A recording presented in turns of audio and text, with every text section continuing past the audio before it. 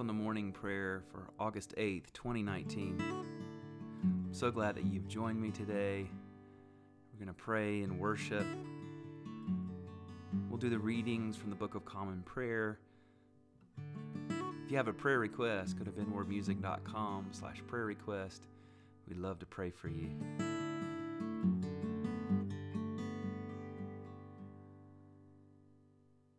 You unravel me with a melody. You surround me with a song of deliverance from my enemies, till all my fears are gone. And I'm no longer a slave to fear. Oh, I am a child of God. And I'm no longer a slave to fear. Oh, I am a child of God.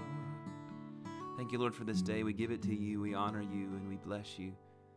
Thank you for your goodness and your mercy, that they follow us all the days of our lives, and they follow us right here to this moment together. Most merciful God, we confess that we have sinned against you with thought, word, and deed, by what we have done and by what we have left undone. We have not loved you with our whole heart. We have not loved our neighbors as ourselves. We are truly sorry, and we humbly repent. For the sake of your Son, Jesus Christ, have mercy on us and forgive us, that we may delight in your will and walk in your ways, to the glory of your name. Amen. I'm no longer a slave to fear. Oh, I am a child of God. And I'm no longer a slave to fear. Oh, I am a child of God. Our first psalm for today is Psalm 145. I will exalt you, my God the King. I will praise your name forever and ever. Every day I will praise you and extol your name forever and ever. Great is the Lord and most worthy of praise. His greatness no one can fathom. One generation commends your works to another. They tell of your mighty acts. They speak of the glorious splendor of your majesty. And I will meditate on your wonderful works. They tell of the power of your awesome works, and I will proclaim your great deeds. They celebrate your abundant goodness and joyfully sing of your righteousness. The Lord is gracious and compassionate, slow to anger and rich in love. The Lord is good to all. He has compassion on all he has made. All your works praise you, Lord. Your faithful people extol you. They tell of the glory of your kingdom and speak of your might, so that all people may know of your mighty acts and the glorious splendor of your kingdom. Your kingdom is an everlasting kingdom, and your dominion endures through all generations. The Lord is trustworthy in all he promises, and faithful in all he does. The Lord upholds all who fall and lifts up all who are bowed down. The eyes of all look to you, and you give them their food at the proper time. You open your hand and satisfy the desires of every living thing. The Lord is righteous in all his ways, and faithful in all he does. The Lord is near to all who call on him, to all who call on him in truth. He fulfills the desires of those who fear him. He hears their cry and saves them. The Lord watches over all who love him, but all the wicked he will destroy. My mouth will speak in praise of the Lord. Let every creature praise his holy name forever and ever.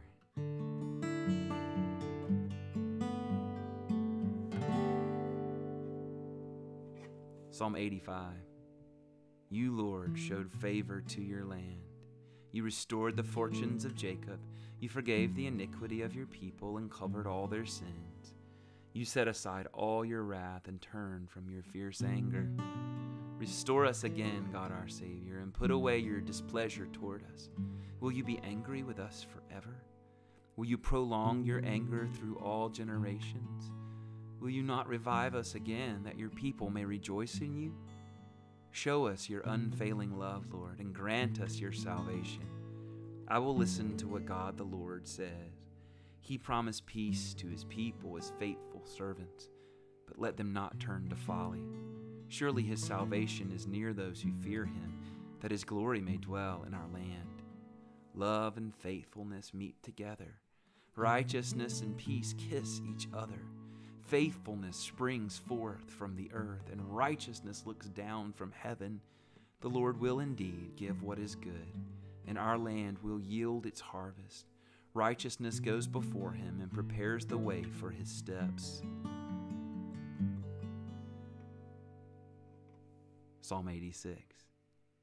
Hear me, Lord, and answer me, for I am poor and needy. Guard my life, for I am faithful to you. Save your servant who trusts in you. You are my God. Have mercy on me, Lord, for I call to you all day long. Bring joy to your servant, Lord, for I put my trust in you. You, Lord, are forgiving and good, abounding in love to all who call to you. Hear my prayer, Lord. Listen to my cry for mercy. When I am in distress, I call to you because you answer me. Among the gods, there is none like you, Lord. No deeds can compare with yours. All the nations you have made will come and worship before you, Lord. They will bring glory to your name. For you are great and do marvelous deeds. You alone are God. Teach me your way, Lord, that I may rely on your faithfulness. Give me an undivided heart, that I may fear your name. I will praise you, Lord my God, with all my heart. I will glorify your name forever. For great is your love toward me. You have delivered me from the depths, from the realm of the dead. Arrogant foes are attacking me, O God. Ruthless people are trying to kill me. They have no regard for you.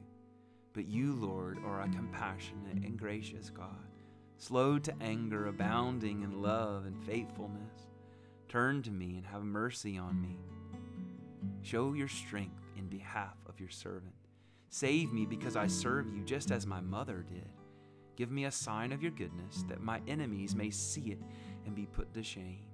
For you, Lord, have helped me and comforted me.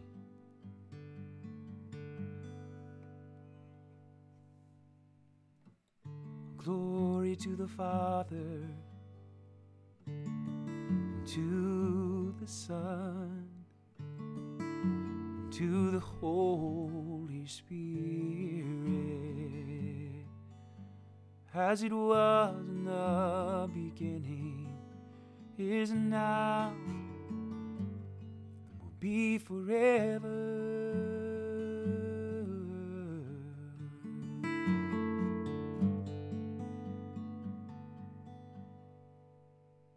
You have chosen me. Thank you, Lord. You have chosen me.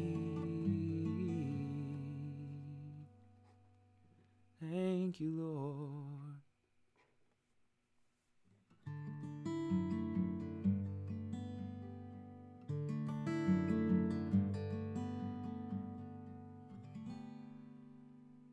Thank you, Lord, that you are slow to anger and abounding in love.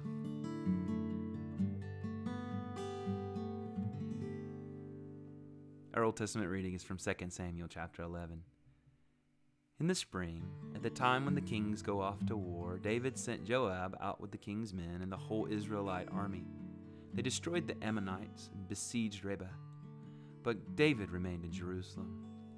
One evening, David got up from his bed and walked around on the roof of the palace. From the roof, he saw a woman bathing. The woman was very beautiful. David sent someone to find out about her. The man said, "She is Bathsheba, the daughter of Eliam and the wife of Uriah the Hittite." Then David sent messengers to get her. She came to him, and he slept with her. Now she was purifying herself from her monthly uncleanness. Then she went back home. The woman conceived and sent word to David, saying, I am pregnant. So David sent this word to Joab, Send me Uriah the Hittite. And Joab sent him to David. When Uriah came to him, David asked him how Joab was, how the soldiers were, and how the war was going. Then David said to Uriah, Go down to your house and wash your feet. So Uriah left the palace, and a gift from the king was sent after him. But Uriah slept at the entrance to the palace with all his master's servants. It did not go down to his house. David was told Uriah did not go home. So he asked Uriah, Haven't you just come from a military campaign? Why didn't you go home? And Uriah said to David, The ark and Israel and Judah are staying in tents, and my commander Joab and my Lord's men are camped in the open country. How could I go to my house to eat and drink and make love to my wife? As surely as you live, I will not do such a thing. Then David said to him, Stay here one more day, and tomorrow I will send you back. So Uriah remained in Jerusalem that day and the next. At David's invitation, he ate and drank with him, and David made him drunk. But in the evening, Uriah went out to sleep on his mat among his master's servants. He did not go home.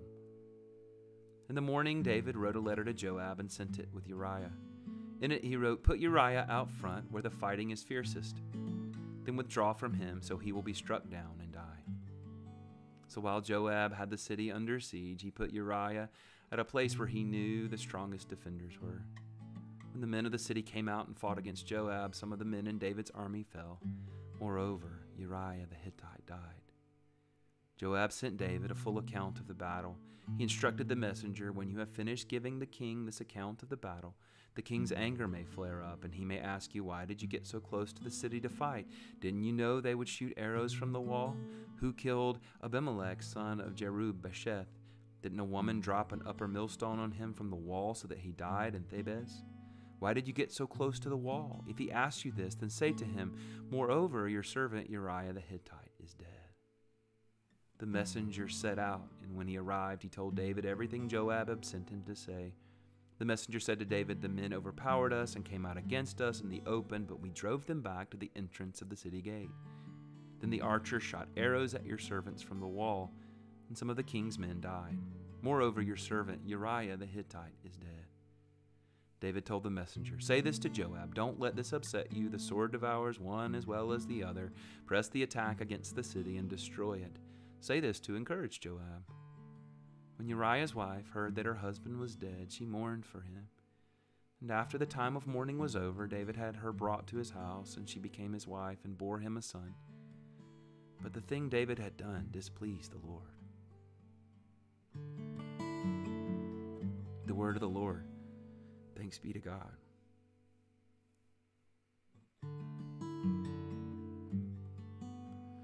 I'm no longer a slave to fear. Oh, I am a child of God. I'm no longer a slave to fear. Oh, I am a child of God.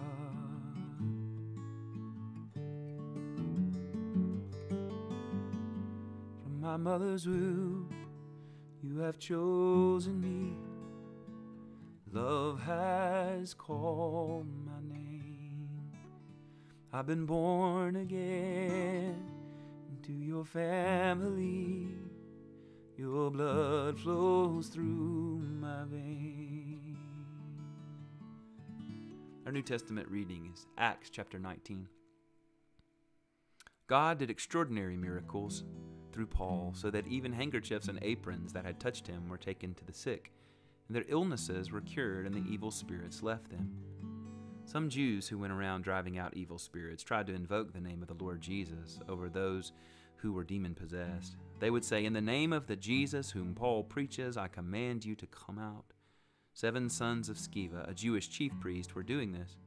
One day the evil spirit answered them, Jesus I know, and Paul I know about, but who are you? Then the man who had the evil spirit jumped on them and overpowered them all. He gave them such a beating that they ran out of the house naked and bleeding. When this became known to the Jews and Greeks living in Ephesus, they were all seized with fear, and the name of the Lord Jesus was held in high honor. Many of those who believed now came and openly confessed what they had done. A number who had practiced sorcery brought their scrolls together and burned them publicly. When they calculated the value of the scrolls, the total came to 50,000 drachmas. In this way, the word of the Lord spread widely and grew in power. I'm no longer a slave to fear. The word of the Lord, thanks be to God. Oh, I am a child of God. I'm no longer a slave to fear. Oh, I am a child of God.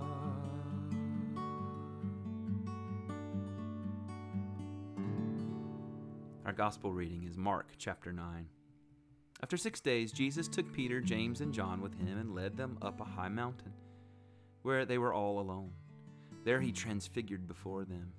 His clothes became dazzling white, and whiter than anyone in the world could bleach them. And there appeared before them Elijah and Moses, who were talking with Jesus. And Peter said to Jesus, "Rabbi, it is good for us to be here. Let us put up 3 shelters, one for you, one for Moses, and one for Elijah." He did not know what to say. They were so frightened. Then a cloud appeared and covered them, and a voice came from the cloud, "This is my son whom I love. Listen to him." Suddenly, when they looked around, they no longer saw anyone with them except Jesus. As they were coming down the mountain, Jesus gave them orders not to tell anyone what they had seen until the Son of Man had risen from the dead. They kept the matter to themselves, discussing what rising from the dead meant. And they asked him, "Why do the teachers of the law say that Elijah must come first?" And Jesus replied, "To be sure, Elijah does come first and restores all things. Why then is it written that the Son of Man must suffer much and be rejected? But I tell you, Elijah has come, and they have done to him everything they wished, just as it is written about him." The word of the Lord. Thanks be to God.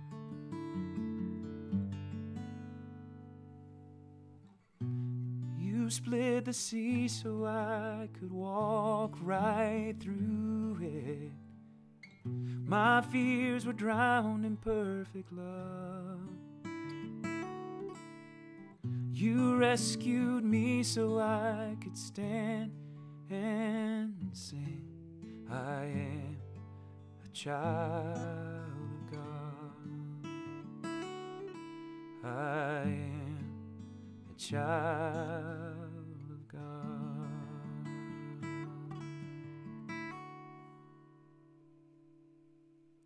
I believe in God the Father Almighty, creator of heaven and earth. And I believe in Jesus Christ, his only Son, our Lord. He was conceived by the power of the Holy Spirit and born of the Virgin Mary. He suffered under Pontius Pilate. He was crucified, died, and was buried. He descended to the dead. On the 3rd day he rose again. He ascended into heaven and is seated at the right hand of the Father. He will come again to judge the living and the dead. I believe in the Holy Spirit, the holy Christian church, the communion of saints, the forgiveness of sins, resurrection of the body, and the life everlasting. Amen and amen.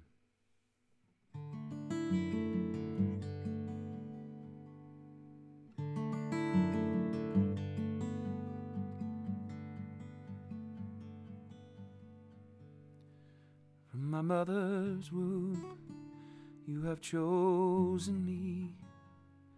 Love has called my name. I've been born again into your family. Your blood flows through my veins. And I'm no longer a slave to fear. Oh, I am a child of God. And I'm no longer a slave to fear. Oh, I am a child of God. Our Father who art in heaven, hallowed be thy name. Thy kingdom come, thy will be done on earth as it is in heaven. Give us this day our daily bread, and forgive our trespasses as we forgive those who trespass against us. Lead us not into temptation, but deliver us from evil. For thine is the kingdom and the power and the glory forever. Amen. The collect of the day is Proper 13. It says, Let your continual mercy, O Lord, cleanse and defend your church.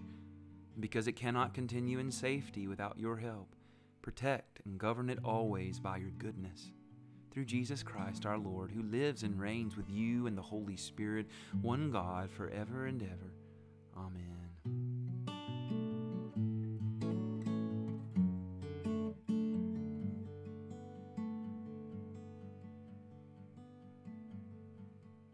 We love you, Jesus. We love you and we worship you, Lord. Father, Son, and Holy Spirit, our Father who art in heaven, hallowed be thy name. Hallowed be thy name.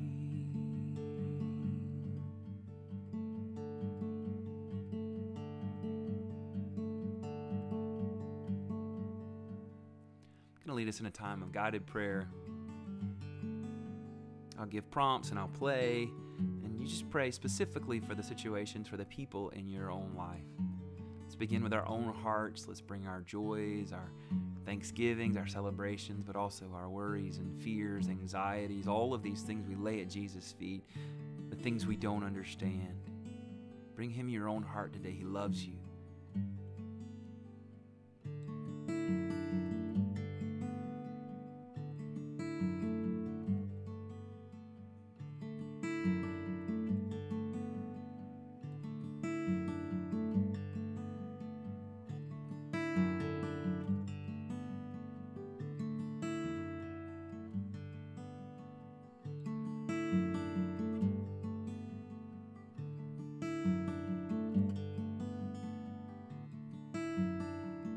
Now let's bring our immediate families, those closest to us, before the Lord.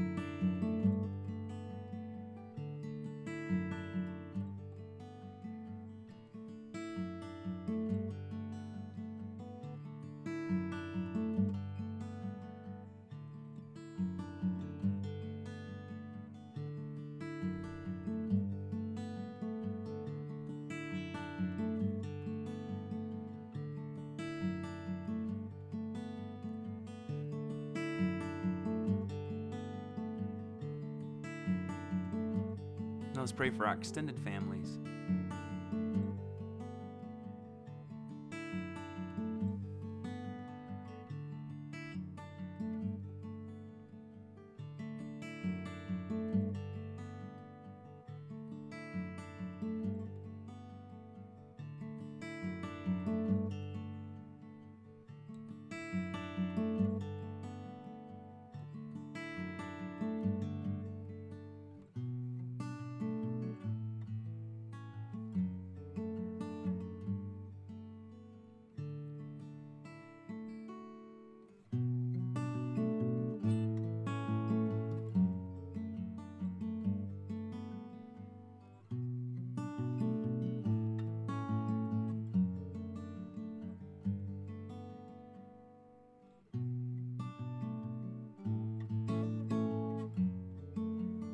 Let's pray for our friends, acquaintances, co-workers.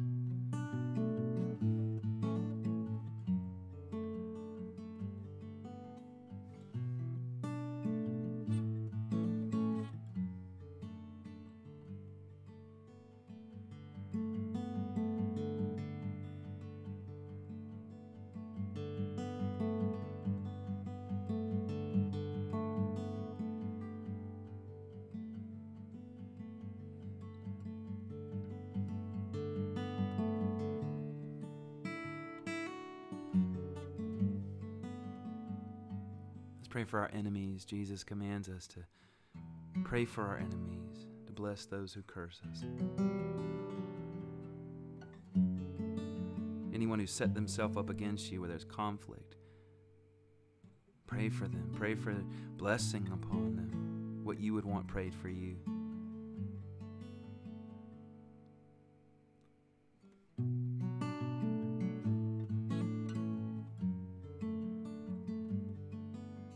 Let's pray for those who are afraid today, whether you think of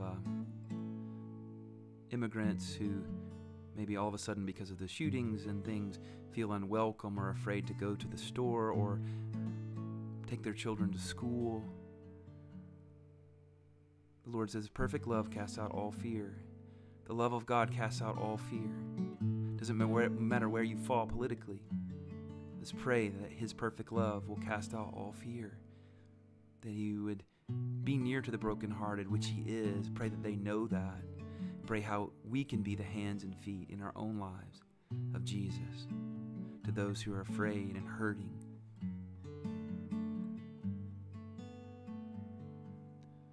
And I'm no longer a slave to fear. Oh, I am a child of God. I'm no longer a slave to fear. I am a child of God. Now may the grace of our Lord Jesus Christ and the love of God and the fellowship of the Holy Spirit be with us all evermore. Amen and amen. Thank you for praying with me today. Go through your day in the power and the presence and the peace of the Holy Spirit. Amen.